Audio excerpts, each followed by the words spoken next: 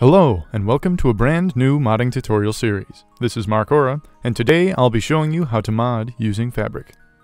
You'll need a basic understanding of Java to code Minecraft. In this series, we'll cover both Fabric modding and learning the basics of Java. These tutorials will build upon each other and get progressively more advanced. It progressively gets more difficult as it continues. And by the end, you'll be able to make some pretty cool stuff on your own. So, some of you may be wondering, what? Minecraft has code? Where do I get this? How do I change it? How do I change a thing? What are Minecraft mods? Or perhaps you're a Forge modder trying to learn about the Fabric API. Here in MarcAura's modding tutorials, I'll satisfy all of these questions to the best of my ability. We'll be starting in the latest edition of Fabric 1.16.5, which you can download here. Little disclaimer, this tutorial is meant to help you develop your own coding abilities rather than giving a quick and easy method to fix everything. Now before you leave, yes, you certainly can use my videos to make quick fixes to your mods, but at the same time I will include as many bits of coding knowledge and Java language tips as I can while doing so. I'm a firm believer that you can only get better at coding through practice, and not through simply sitting around and reading a textbook and watching tutorial videos. Don't get me wrong, the textbook is a necessary evil, but you will only get better by trying it yourself and working your way through errors, through troubleshooting and your own research. Firstly, let's walk through the basics of how to get set up making mods. This video will teach you some very basic Java language, albeit no substitute for a formal learning environment. I will teach just enough to get you through the mod making process so you can come out of this being knowledgeable enough to make your own mods. We'll start with an IDE, otherwise known as an Integrated Development Environment. An IDE is a software for building applications that combines common developer tools into a single graphical user interface, or GUI. In English, this makes the coding experience much easier in terms of organizing imports, declaring variables, package organization, and a myriad of other tools and features that are crucial for making mods efficiently. Theoretically, you could do all of this using Visual Studio Code, but the only reason you would do that is to take it as a personal challenge. The IDE I will be using is called IntelliJ IDEA. I will be calling it IDEA for short. The geniuses at JetBrains have packed so many features into this, and I personally believe it is far superior to Eclipse for modding. If you cannot get a hold of IDEA, Eclipse will also work just fine. If you'd like to get IDEA, go to the JetBrains website. Navigating to their store, you'll find that IntelliJ is very expensive. But if you are a student, you can go to the Special Offers tab. If you are a student or teacher, I have no doubt you'll be able to get your hands on a copy. I used my institutional email and easily got approved for a free copy of one of the most advanced programming softwares I use on the daily. For free? Yeah, it says that on the screen. Okay. Once installed, you'll have the option to install various plugins to assist in Minecraft modding. The plugins I recommend installing are CMD support and Minecraft development. You may notice I have others installed. These, to my knowledge, do absolutely nothing. Feel free to try them if you are interested. If you already have a project open, to change plugins, all you need to do is go to File, Settings, and then Plugins are right here. You get the same marketplace and installed plugins that you had in the other window.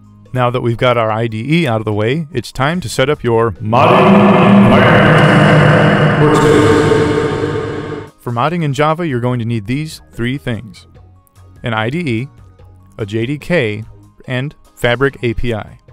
We already have the IDE, but you're also going to need the Java Runtime Environment and the Java Development Kit, JDE and JDK respectively. You can download and install JDK 8 from the Oracle website. Be sure to install the JDK 8 that is compatible with your operating system.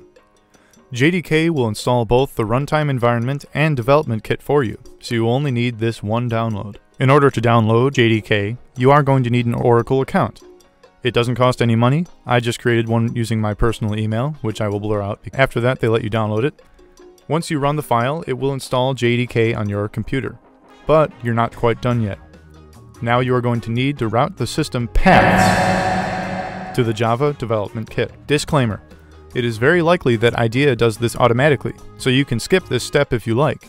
Go ahead and skip ahead to the number on the screen, but do so with caution, as this may not work without this step on some systems. In a Windows operating system, open Edit the System Environment Variables.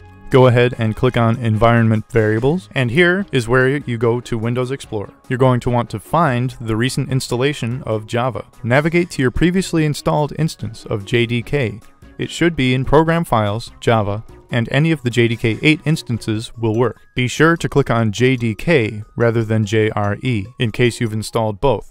This is redundant, but it will not mess up your system. Once you've found this file, you're going to copy the address. You can use Ctrl-C for short, or right-click and press copy.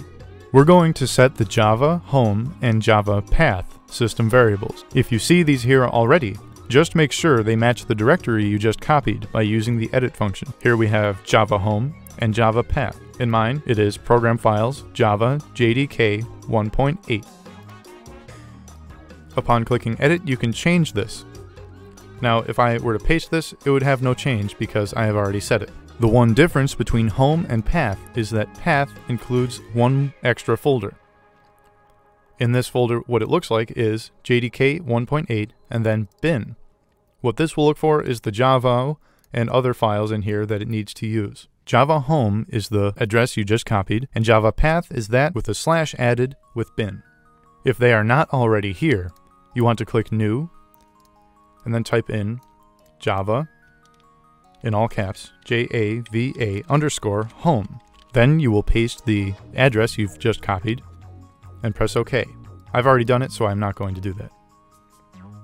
With path, it's the same process. You do Java, path, copy your address, and then do a /bin. You're not quite done yet. You will also need to edit the path system variable as well. For this one, you want to click Edit, Add New, paste your address, and then do /bin. Click OK, and you can click OK here as well. Now you are ready for the Fabric. Keep in mind, this IDEA setup will work with both Fabric and Forge. Eventually, I will create tutorials for both of these. Please leave a comment down below with questions, and I'll make a video about it. And that's it for setting up IntelliJ IDEA and setting the stage for Minecraft mod development. Please stay tuned for the next video where we will set up the Fabric modding workspace for 1.16.5. This has been MarcAura. Hope you enjoyed, and I hope this tutorial has been helpful. Adios, and I'll see you next time.